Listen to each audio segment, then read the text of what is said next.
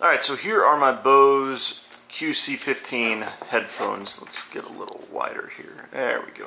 Nice and wide. Alright, so these are the #1 thing that improves your travel. They are not cheap. These ran about $300 US, but they run specials on them every once in a while. You can get them for, you know, maybe a little less than that, a couple $100. How they work is, I don't know if you want to get into the science of it. You have the switch right here. You turn this on, and you see that green light. What it does is this microphone, and I guess this one as well, records sound, just ambient noise, and then what they do is they actually broadcast a lower frequency noise into your ear that cancels out that noise. But the noise that they broadcast is outside the range of typical human hearing, so you can't really hear the low frequency noise that's being broadcast to you. You can just hear less overall noise. So I've had these for a long time. These are the limited edition blue ones. That's how to feel superior to other people who have the QC15 headphones. The problem is, let's look here. You can see this isn't normally neon green. You can see this little ear cup came up here. So what I've done is I've ordered these. These are the Bose replacement. It comes with 2 replacement scrims, which is that little black part of that. I tell you what, let's just open this up. Alright, let's do this. Okay, so let's see. So this part right here, this little black cloth part, this is what they call a scrim. And this is what protects the nuts and bolts of the thing over here. Put this to the side. And then this is the ear pad replacement. So if I do a cursory examination of my headphones here, it looks like the scrim in here is okay. Here maybe not as much. And this ear pad is actually fine. This one is obviously busted. So I have some instructions from Bose on how to replace the ear pad. It says, or the ear cup cushion rather. And what's really interesting is that it says to remove the ear cup, you just gently pull. Those of you who know me know there's not much gentle about me. That was astonishingly easy. Almost concerningly easy. Okay, so now let's take a look at this. Alright, so there's a little buffer here. I don't know. Okay, so let's take our new one, and hopefully this is going to be really easy. Reattaching the ear cushion. Whoosh. The ear cup cushions are held in place by a mounting flange which snaps under the tabs on the inside rim of the ear cup.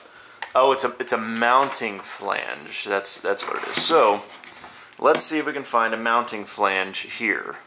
This right here looks a little flangey, so we'll assume that's the mounting flange. And let's see here. If I had some good stock music, we would have like a little carnival thing while I try to do this, and I would speed it up. But although I very regularly spend way too much money on camera gear, I don't have a stock sound library. Mainly what came with iMovie. Alright, so what I'm doing here is I'm just pushing down on that little plastic bit. And whenever I hear a snap, I assume that's either in the mounting flange or I've broken my QC15 headphones. Let's see here. So is that on? No, it is not. Okay, so we're still moving here. I see a little bit right here that is still loose. We need to flange that thing. Let's see. So I'm trying to do this. I don't know if this method is what you're supposed to do. And if I was smart, I would have watched like a YouTube video on something like this. But instead, I made a YouTube video about it. Okay, so is this on? No, it's still not. Darn it. So this is either a video of how to fix your QC15 headphones or how to break them. Hopefully how to fix. So this still isn't in there. Part of me just wants to say screw it, but since I'm filming this, I don't want to have it on the record that I couldn't figure this out as a reasonably, not too smart, but reasonably smart enough where I can at least make that claim without being too litigious, or not litigious, but inaccurate. Alright, so let's look at the nuts and bolts. That's this little bit needs to get under this little tab right there. So, oh, we heard a click, and it's Well, it's frustrating. I wish I could go back and edit this out, but honestly that was really funny how that totally didn't work. So if you see these little clips right here, I feel like you have to get this little mounting bit right here underneath all those little clips. So let's try it again.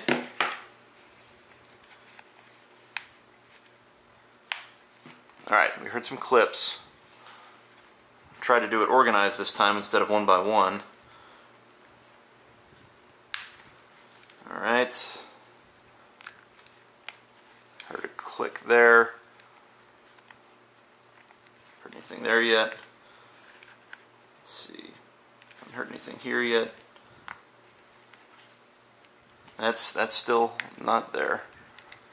Let's see if we can get a little closer.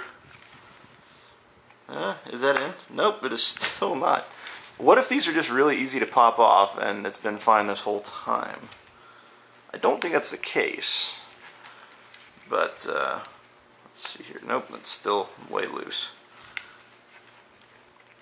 Press the edge of the mounting flange as shown, making sure it snaps in place all the way around the ear cup.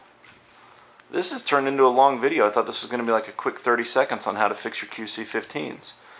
But due to me being an idiot, it has not turned into that.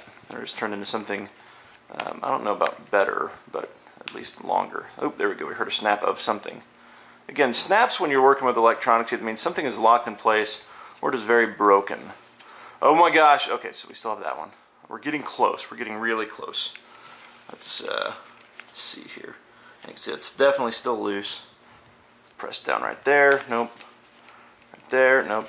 Where's my little hook? I'm trying to get under. I don't know. Let's press here. Nope. You know, this may be one of those videos that never gets posted because it's too long for YouTube. I think they have a 10-hour limit. Oh my gosh, we heard a snap.